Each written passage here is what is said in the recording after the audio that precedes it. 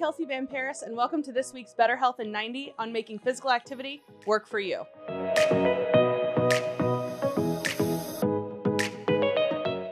The physical activity guidelines state that adults should aim for 30 minutes of physical activity per day, while children and adolescents should aim for 60 minutes per day. While we're familiar with these recommendations and they're pretty straightforward, the options for hitting our physical activity goals are endless. So let's get to it. To stick with a physical activity goal, we must first reframe our mindset around movement.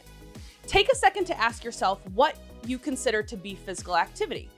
Most people would respond by saying running, high-intensity workouts, or hitting the gym. And while those answers aren't wrong, intense activities aren't the only activities that impact our health and well-being.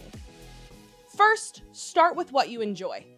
To make physical activity part of our daily routine, pick activities that work with your lifestyle and that you actually enjoy doing.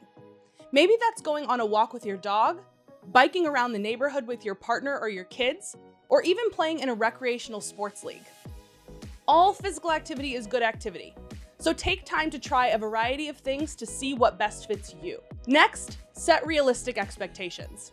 When starting a physical activity routine, be gracious with yourself. Your body and your mindset will need time to adjust, and you will have life events that get in the way of planned activity. It's easy to get excited or let motivation take over, so don't get discouraged if you fall a little short. Pick it back up the next day. This will help to avoid burnout, keep soreness at bay, and prevent you from feeling too overwhelmed. And finally, time it right. If you don't have 30 minutes before or after work, consider breaking it up throughout your day.